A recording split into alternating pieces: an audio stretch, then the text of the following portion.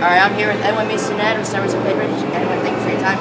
Thank you. So after your sophomore year at JUCO in Moorhead, you decided to go to the MLB draft, and you didn't get drafted. So why do you think you weren't drafted?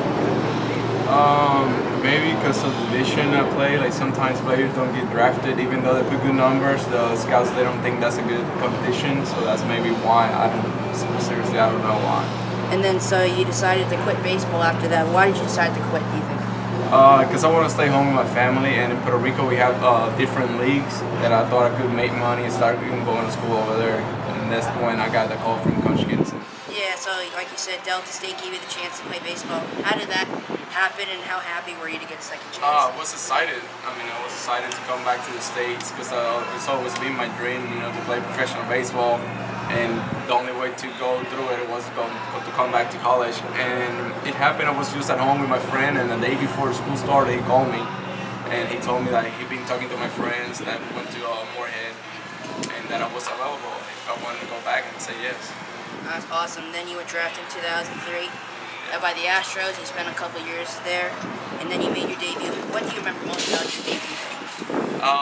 Running the bases, being scared, because it was in Colorado, and I was sitting down. It was like the 7th inning, and the bench coach told me, if Marco Herrera gets on base, you're gonna run. And next pitch he got on. I didn't have a helmet, I wasn't ready, and so I just grabbed the helmet, got there, I was shaking. Thought Delta went, welcome to the game. I'm like, oh yeah, thank you. Scared. And then you spent a couple years there. Then you signed with the Brewers in 2010. And obviously the best moment was when you hit the Grand Slam. How did you feel at that moment, being the hero for that game? I felt amazing. I felt like I ran the bases for like 2 hours, just running around, and everything was so slow. And then the chorus call, it was amazing, and great group of guys too. Like really good guys. And so now, 2014, you play with Somerset. What do you enjoy about being on this team? My teammates. Yeah. Like I feel like here we're all together, and like sometimes when you play professional ball, like or in organizations. People are trying to get to the next level, so sometimes it's a little bit of selfishness league, or whatever you want to call it. Yeah. And it's kind of hard to get a team together like that, and especially in AAA, making so many moves, guys coming in and out. It's kind of hard to get the bonding on the team. But here it's just amazing. Everybody knows, we're gonna play hard, we're gonna win, and at the end we could win a championship. Yeah, that's actually my next question. You guys think you can win a championship with this team? Oh, definitely. We got, we got great pitching, great defense, offense. So all we got to do, is put it together. Because sometimes you got all the elements, but if you don't put them together in a game, so that's why baseball is so hard, because you have to put everything together. Sometimes your offense is good, but the pitching is not there, or the defense. So if we put them all together, I feel like we're the best team on the field. All right, so now I got some fun questions. Who's the most famous teammate or most famous player you've ever met or played with? Most famous that I play with, I want to say Push. Oh yeah. Edwin Rodriguez. And what's the other one? Ever met? Ever met? Ooh, it's a hard question.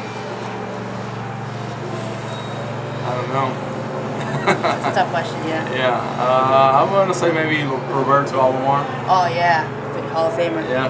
And what's the best piece of advice someone ever told you, and who said it? It's a lot of people. I want to say a lot of people in the big leagues, especially because every time you get there, everything changes. You're trying to do too much sometimes, trying to impress people to stay there, but they always tell you it's a game, have fun, and just do your best. Don't try to do more than whatever you're capable of. Yeah. What do you do in the offseason to prepare for an upcoming season? Well, I train. I try to train a lot, but I also play winter ball in Puerto Rico. And now with my family, it's kind of hard to train all the time like I would love to, but I'm always spending time with family, playing, and trying to train at the same time. Yeah. Who is the best pitcher you ever faced in your Best career? pitcher? I don't know. I felt like Gardner was pretty good. Yeah. I faced Luriano one time, kind of coming out of the bullpen. His slider was pretty nasty. Yeah. What's your favorite food? Favorite food here in the States? Any food. Any food? I will have to say onion fillet with some mashed potatoes and asparagus. That's really good. Yeah. What is a hidden talent that nobody knows about you? I'm decent playing volleyball. Oh, really? That's why I want to try that sports too. Yeah. What's a pregame ritual? Something that you do always before a game to get ready? To get ready. See, I don't really have that many rituals. I always pray. It's always good. Yeah, that's pretty much the only thing I want to say 99% of the times I'll do. But other than that, it's like today I'm doing an interview, so I'm not gonna do my stretching or my running. So it just changes. Yeah. What's your favorite baseball team? Favorite baseball team ever? As of right now. Right now? I don't have one, seriously. Don't have one? Yeah, I'm not really into sports. I kind of pick a guy. Okay, then what's your favorite player? Let me check out. Right now, I would have to say hitting-wise, Miguel Cabrera. Yeah. Phil Simmons. Oh yeah.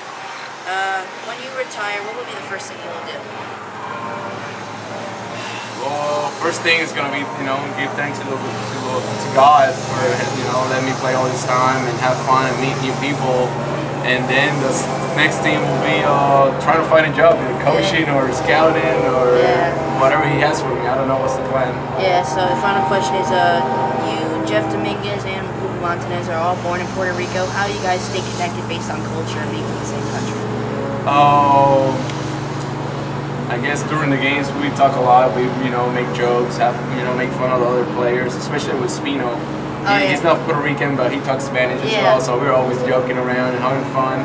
And I feel like sometimes that's really good on the teams too, because everybody stays loose. Yeah. And sometimes this game is a game of failure, so sometimes you have to distract yourself and talk about anything else but the game, so you can, whenever you go ahead, you're like focused on hitting again.